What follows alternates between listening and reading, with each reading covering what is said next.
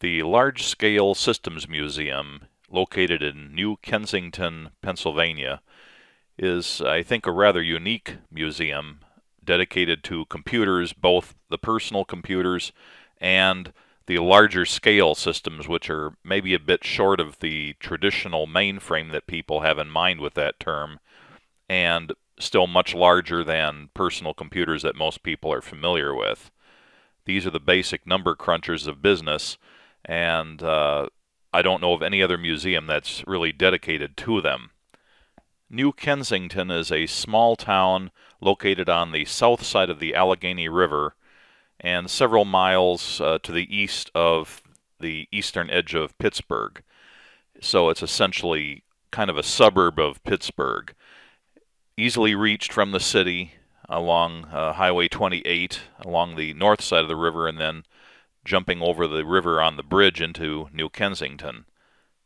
As I understand it, the museum has 2 floors each with 2 different collections owned by 2 different people. The downstairs is the primary museum for the large-scale systems, while upstairs is primarily a collection of vintage personal computers of all brands and types. The first part of this slideshow deals with the upstairs museum, in other words, the Museum of Personal Computers. Okay, so the floor is just laid out, and this is actually, I think, an old department store, and the computers are arranged more or less by brand. Here's some of the early stuff, such as the IMSI 8080 and the Kenback. Many would argue this is the first personal computer. And then the Altair and some of the other Altair models. And then we get into the Commodore. There's a Kim computer there, Commodore PETs, a few different models, Commodore disk drive, some of the portable machines. There's the Kim again, and some of their calculators are there as well. And there are some of the other models and some of the printers. And here's some of the Atari equipment. And I believe this is more Atari equipment. And then we switch over to the Radio Shack stuff, the TRS-80 models. Quite a few different models represented here. And there's one of their screen printers. More TRS-80 models.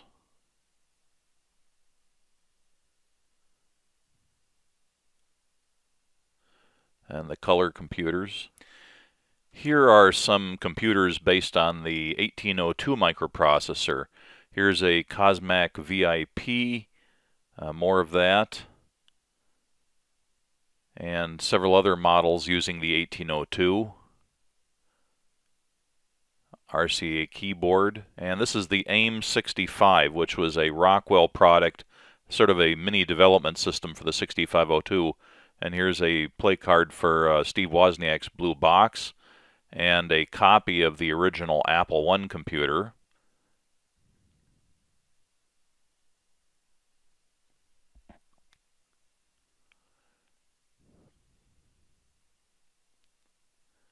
And then various Apple computers and printers from the collection. And this is more Apple equipment and related machines.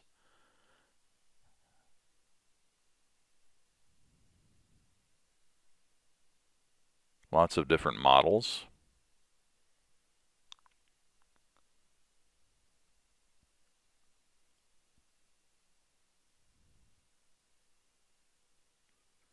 There's a signed poster.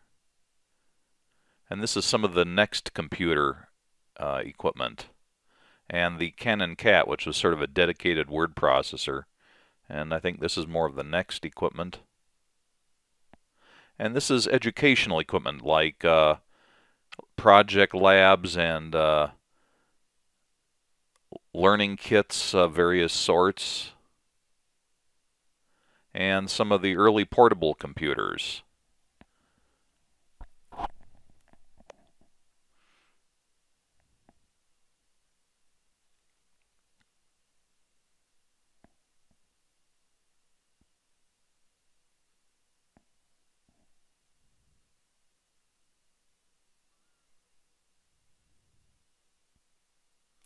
And here are some of the early laptop models and other portables. This one unfolds into that. And here are some of the early PDA and microcomputers and calculator watches. And then we go downstairs to the main large-scale systems floor. Starting out with some DEC equipment.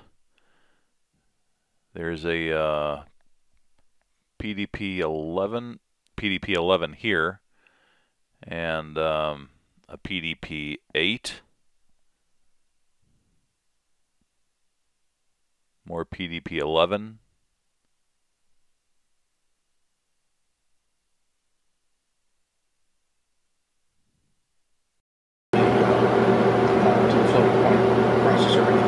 Of course, I have a little bit of a zero cross problem here, but I'll get there. But I have some very basic routines for doing code. And here's some data general equipment.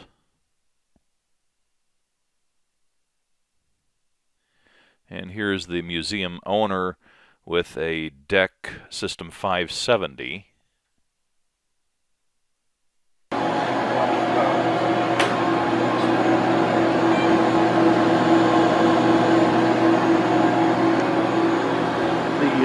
The eventual goal here is to have, this is a quad pack display, to the idle job. So if the idle task ever gets any CPU time, it rotates the LEDs. All of the DEC OSs that are capable of multitasking, they have several OSs for the PDP-11s to address different needs, different requirements and feature sets. But all of them had their idle jobs rotate the LEDs in different ways. So you could walk into a machine room and know what OS it was running if it was getting any idle time at all. But if I can... And here's an IBM System 34.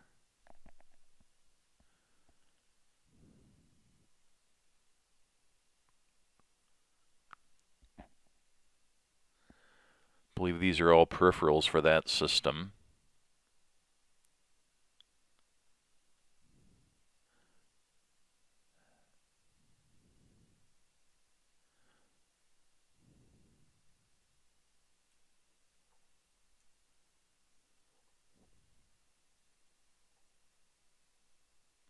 And everything here works. It gets fired up and demonstrated. And this is a System 32.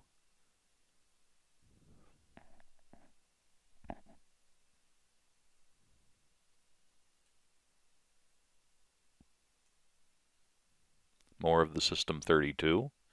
And this is an IBM punch card writer. And this, I believe, is part of a computer taken from the funeral services company Florida Wilbur that did caskets, urns, cremation services, that type of thing. And this is an odd computer here. It's an old Heathkit vacuum tube analog computer. And here is more equipment. I'm not going to try to identify all of it.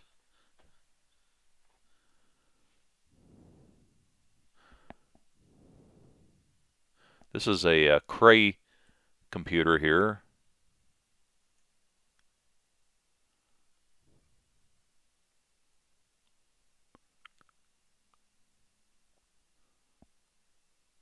And so many systems, I totally lost track of all of them during the tour, but it was fascinating to see it operated and talked about by somebody who knows it all quite intimately.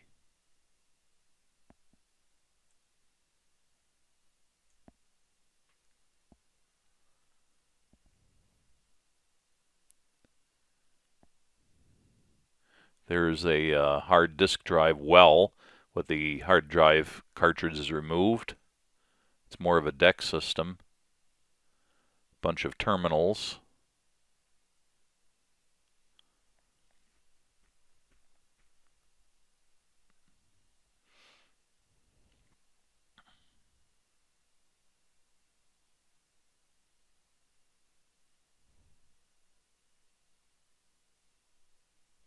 And this is about wrapping up my little slideshow. I hope it gives you a taste of the museum, and hopefully you can arrange a visit if you're interested in this kind of thing.